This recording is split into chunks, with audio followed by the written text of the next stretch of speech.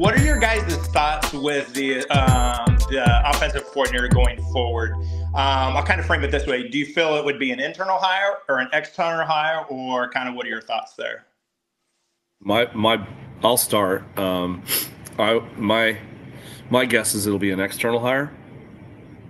I know, and I've talked to Kirk about it, and we haven't specifically said external versus internal. We haven't had that specific discussion, but in talking with him, it's very clear to me that he's thinking broadly, and he's taking it seriously, and he's literally looking for the best fit and the best offensive coach he can find, and he's making a lot of calls. This isn't going to be a, we'll make one call to whoever and offer him the job and see how, let's get this thing going. This is not, he's not mailing this in. He's taking it very seriously. And, there's some people that are already upset that it hasn't happened yet.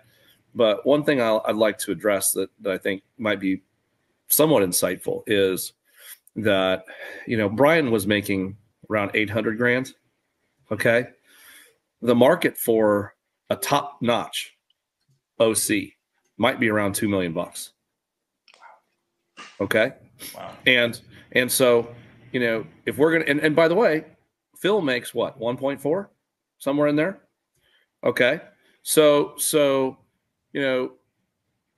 if you're Kirk, you've got these names of people you want to call and talk to, and then maybe you do call and they're interested, but then he knows how much they make. So he's going to end up needing to get approval from Beth, or maybe even President Wilson, who, by the way, wanted the new offensive coordinator in the first place, to get authorization to be able to pay. You got to pay an offensive coordinator.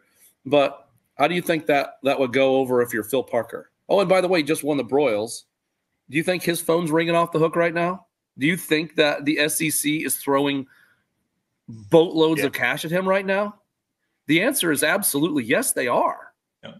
And so if we're going to go pay a new offensive, trying to get the best OC we can find, and the market's going to give us, and we're going to pay him $2 million. And I'm just using that as a round number. Might be more. I don't know.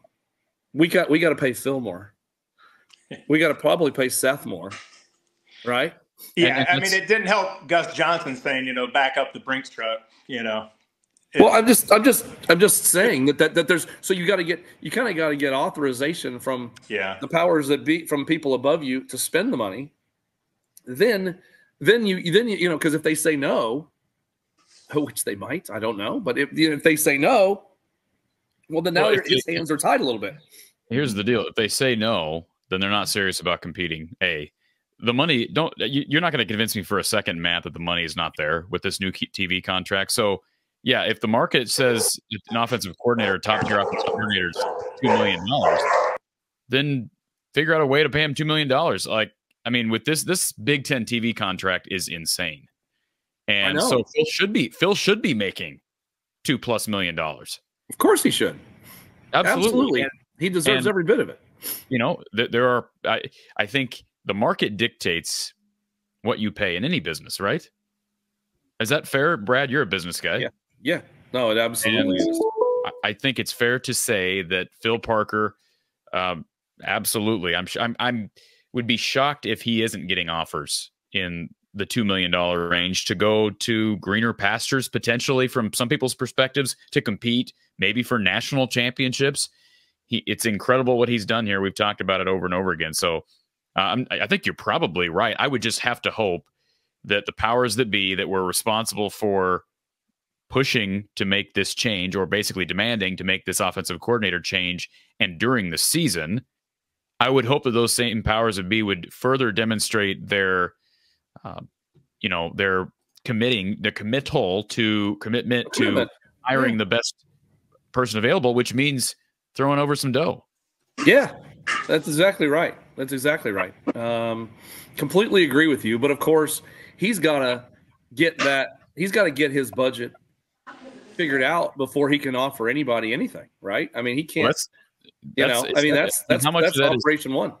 How much of that is him, and how much of that is is the administration above him that has to give him this. Hey, you're working with this amount of money. The administration above him has to authorize a budget increase. He can't just, it's not as if he's not using the money that he has allotted to him. So he's going to have to go and get an authorization to spend more money than he's currently spending.